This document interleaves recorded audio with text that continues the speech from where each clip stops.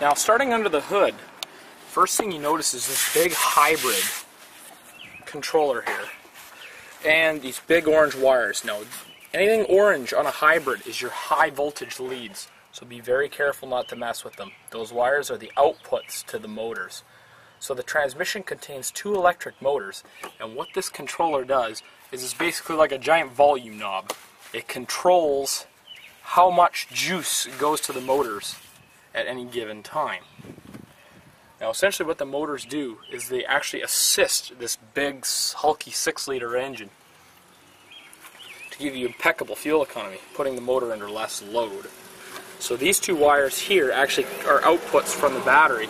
Now how it charges this 12-volt battery here, which is just purely to run the electrical system, your stereo and everything else, notice how it's quite small for such a big engine, is because this is actually an inverter as well, and it inverts your 12-volt power from your 300-volt battery, which is actually located over here underneath the seat. So it's got folding seats here. Pardon the old man golf cart here. And then here, right here, is your manual battery service disconnect. Now, let's see if I can pull this cover off. There we go. And right there's your battery. Now this is a 300-volt battery pack. And right here is your service disconnect. So to disconnect it, you have to pull this tab down and pull it out. And that shuts off the battery system. Now you have to give it about a half hour to 20 minutes, or 20 minutes or so, to actually let the capacitor system power down. It's different for every vehicle. About an hour to a half hour is about the average time. So another hocus pocus thing that people think about these is that the batteries won't last, but you know, we have a lot of, here in BC we got a lot of Prius taxis, and they've gone for couple 100,000 miles, or almost 400,000 K on the same batteries and have had no problems. So now that we're done here, we're going to go briefly underneath for a quick look at the guts of the vehicle underneath. Now as you can see here, from the battery down that way, leading this way, is this sheathed cable, and if you look inside you can see the orange cable. All that is the power supply cable that goes to the hybrid controller. Now inside this transmission here, if you can see that too well, is 2 electric motors. And what these do is these assist the gas motor. So the gas motor is under less load and simply just doesn't have to work as hard. Therefore the fuel economy is significantly higher. Alright. So another thing I need to add about the hybrid system is that if the motor need not run, it doesn't have to. Motor's not running. However, the key is on and the vehicle is technically running. It's totally silent. You know, I got air conditioning, but the engine's not running. And I can even move the vehicle with the engine off. However, when I go to place a load on the motor, or I change gears into either M or into reverse, it fires the motor back up. So here, just let me back up into the driveway. Now, if you look at the menu here, oops, that's right. I guess we'll have to back up. Yeah, it's even got a backup camera. My old man is spoiled. Okay. So now if I go into park and hit menu, it comes up. Oh, crud.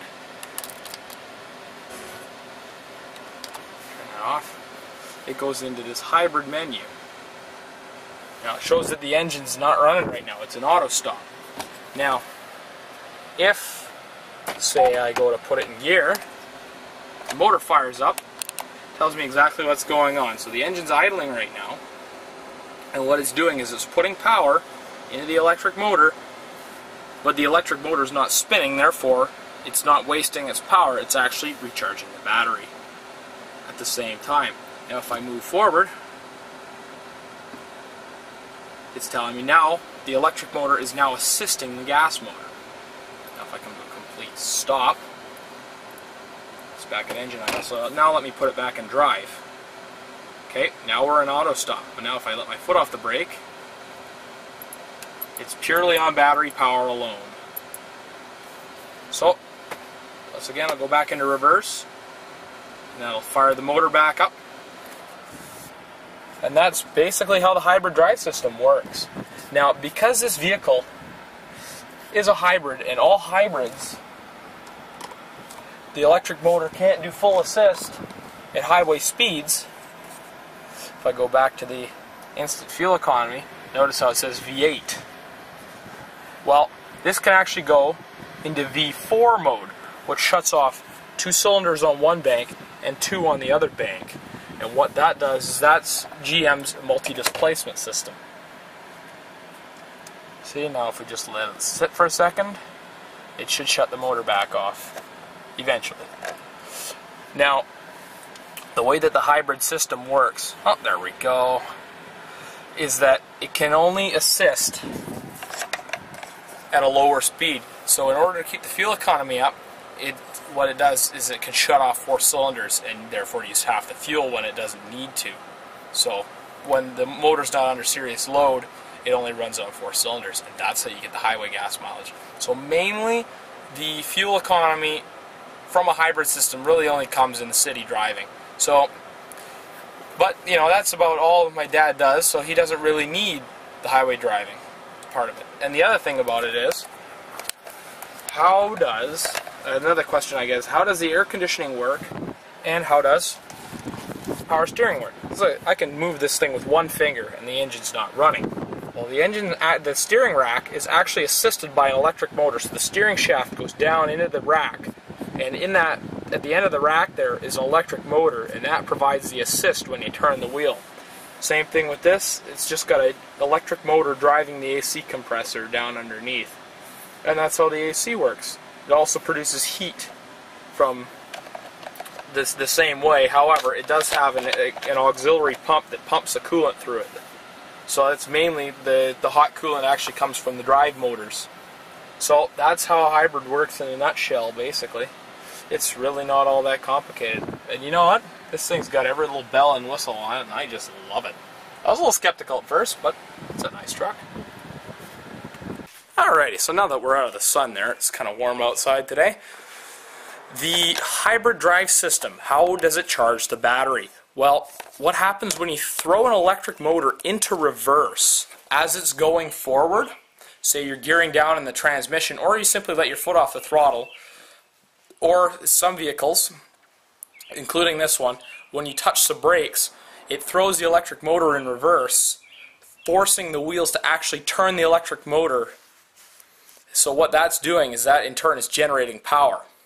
Instead of it using power to go forward, is if the motor's turning the wrong way while the motor's turning forward while the motor's actually in reverse, it charges the battery. And the inverter system, in turn, what it does is it converts that power to 12 volts to charge the battery. And that's simply how it works. It's really not that complicated, and it's really easy to service. They're not voodoo, there's nothing really difficult with it. The only difference really with any other major component is the cooling system, because there's a whole separate tank, coolant tank, and radiator assembly to cool the electric motors. So you got to make sure you service that along with the engine radiator coolant. But really, it's not that hard, and they're quite simple actually. And that thing is very luxurious to ride in. But unfortunately, I'm not allowed to drive it, so I'd love to go cruising in it. It's quite a nice vehicle. It's got factory remote start and everything. So, yeah, if you got any other questions, don't hesitate to give me a comment. Thank you for all your good comments. I really appreciate that. And if you got anything else that you want to talk about, or anything else that you want me to go over or do, perhaps, I can get on to that. And you know, I can only really do what comes into my shop here, or my home-based garage. So, yep, drop me a line and I'll try to do that. I got a little bit of work to do on the ATVs, I guess, but anything else you want to see, just let me know. Alright, thanks for watching. Take care, everybody.